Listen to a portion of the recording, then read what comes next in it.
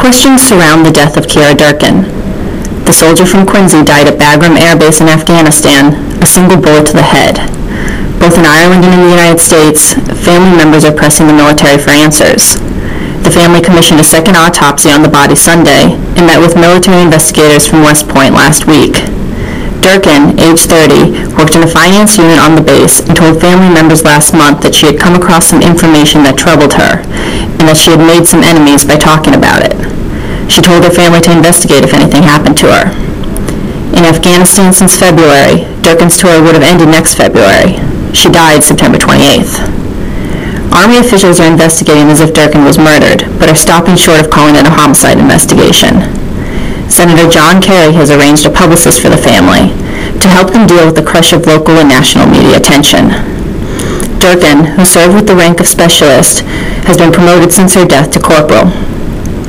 Durkin is the third Massachusetts woman and the first on the South Shore to be killed in Iraq or Afghanistan. A total of 3,802 American soldiers so far have lost their lives. A funeral for Durkin was held Saturday at a jammed Quincy church. She was remembered for her smile, wit, and mischief, and relatives recalled how she selflessly helped others, at home and while serving abroad. Durkin's family lived in Connemara, County Galway, until Ciara was 9. She returned every summer to visit her sister. The Durkin family moved to Dorchester in 1986. But in spirit, they never really left Ireland, Irish reporters said.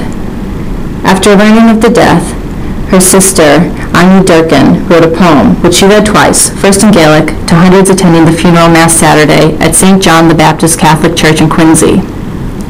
Seasons to seasons bid farewell. Time is natural as the oceans swell.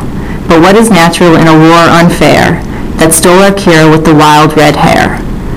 Some of Durkin's ashes will be buried with her father in Ireland. Some will be buried in Quincy where she lived, and some in Arlington National Cemetery in Virginia. Lieutenant Colonel Thomas Devine, 726th Finance Battalion Commander, in a letter read during the Mass described Durkin as a go-to person on the base, ready for every mission. A huge void is left in all our hearts. Words seem so inadequate, he wrote.